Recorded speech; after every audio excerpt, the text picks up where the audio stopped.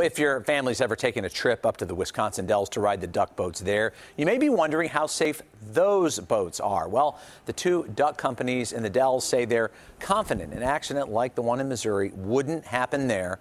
The companies say they pay close attention to the forecast and won't go out in severe weather. But if a storm were to suddenly roll in, the ducks are close enough to the shore of Lake Delton that they can turn back quickly. And we have easy exits all along the 2 miles that we travel on along the Wisconsin River. So we're able to get out of the water at any place within a minute or so. The ducks in the Dells are original World War II vehicles, unlike the one involved in last night's tragedy. Company owners say many of the ducks used across the country are manufactured to fit more people. Well, we have the potential.